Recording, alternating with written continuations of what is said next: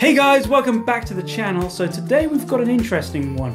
We're going to watch what happens when someone forgets that they're not muted, and a teacher has to correct them. Oh yes. Sad. I'm on a Zoom call and the teacher is like, okay, well, turn your camera on, just mute your mic, just don't be in bed or in the bathroom or like in your kitchen. Where else am I supposed to go? I don't have a game room. I don't got like 18 bedrooms. Okay, easy now. You can be in your kitchen. I didn't say anything about not being in the kitchen. I just said you need to be in an appropriate place. I was just giving some examples. God, I thought I was You can be in your bedroom. I just mean don't be in bed under the blanket. I think she's never going back to school after that one. Jeez. If you've got a meeting and you're trying to diss things, make sure you're on mute, yeah? Yeah, you That's should the first goal. definitely check that. My God, it's incredible that she probably dug herself a hole from which she can. You could use that as your maybe your second bedroom. You could use Zoom calls from the hole of shame that you've created for yourself. Leland, give me the hammer.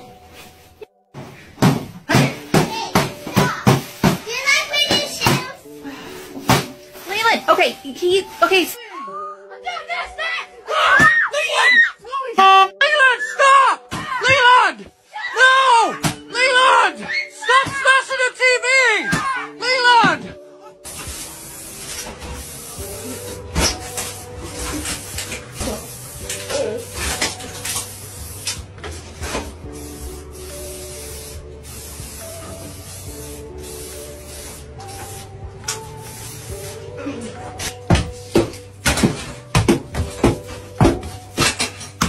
Why do I smell fuel? Holy shit! Leland! Give me that! What the? Oh my God! They took out your drawers here. Oh my God! Your sink. Oh, look at all this! Look at all this! Leland, stop! Get out of the bathroom! Get out of the bathroom! What the actual heck?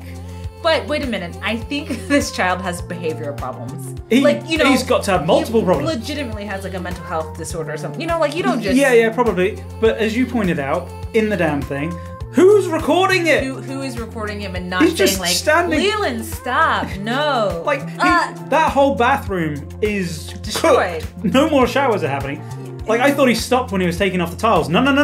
That guy continued. I hope he'd stopped when he beat the first TV to death. Jesus. But he did not. He attacked another TV. A poor defenseless TV. Two of them, at least. I know. And that's just what was recorded. Who knows what happened off camera? No. Like, you destroy one of my TVs, you'll be sitting right outside for a couple of weeks. Oh, but... Yeah. Because that has happened, hasn't it? That has happened. But I'm still here, folks. I'm still standing. Yeah, if you want to know that unfortunate story, comment below. If I asked you on a date, should I pay for it? Yeah, absolutely. So you're gonna cover the tip, right? No. You're asking me on a date. Does that mean you get to order the most expensive thing on the menu? I probably am not going to do that if it's a first date. I think that's probably a little bit excessive, but I definitely think you should pay for it. You're asking me on the date. You're taking me out to dinner. No, if you asked me, does that mean you're gonna cover for it? Yeah. If I'm asking you on a date. So I shouldn't cover the tip either? No. I will cover that. Does it make you feel a way if you ask a guy and he doesn't offer to pay? I've never asked a guy on a date, so truthfully I don't really know. Have you ever been out with a guy who didn't want to cover the bill? No. It's like a first date thing, like the boy just covers it. I agree with that in almost every regard, right? If you invite someone out, regardless of male or female, you should pay. Especially first date and, you know, couple afterwards as well. Yeah. Always pay for that. The get out of jail free card for women is that they never invite any guys out because they get so much attention. Oh, yeah. It's ridiculous. I will say that I was at an impasse with a boy waiting to see, would he ask me out? He did not. Did I ask him out? I did not. Did the conversation end? Yes, it did. It absolutely did. Yes, it did. But I've also been in situations where the boy was like, do you want to split the bill? And I was like, no. You asked me! You asked me, though! Yeah. Got any other rants in you? No, today? I'm done. Rate that rant down below. Comment. How much would you rate yourself on a scale of 1 to 10? I personally would rate myself a 10. I think I'm a 10 because I really think I'm pretty. I think I'm a 10.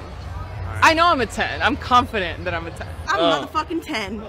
Good for you. I'm a 10. I'm fat, but I'm a 10. Looks-wise, I'm probably like a 6. Personality-wise, 10.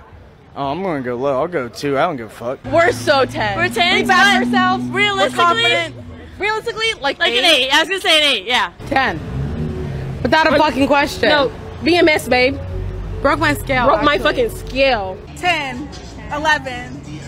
I would say I'm an 8. Solid. 10. You gotta believe in yourself. Like, if I'm being honest, I think I'm an 8. 10.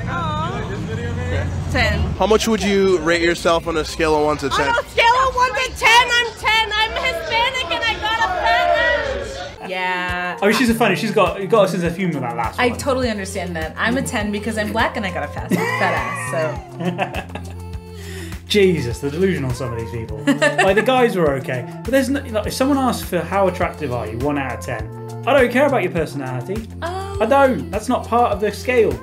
And what was it, BMS that they said? Yeah, broke my scale. I have never heard that one, and I think I will die being stupider because of it.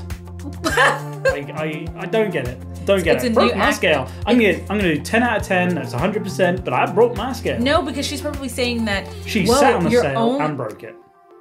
Or that. Or that. It's got to be that. And it's like the first. I can't remember which one it was. But it was like in the middle of the way, and there was the 2 guys and the fat girl, and she was like, "Yeah, I know I'm fat, but I'm still gonna give myself a 10." Yeah. Because how does that work? Because maybe she thinks she's pretty in the face. Or maybe she thinks that being fat doesn't necessarily detract from her status as a 10, you know?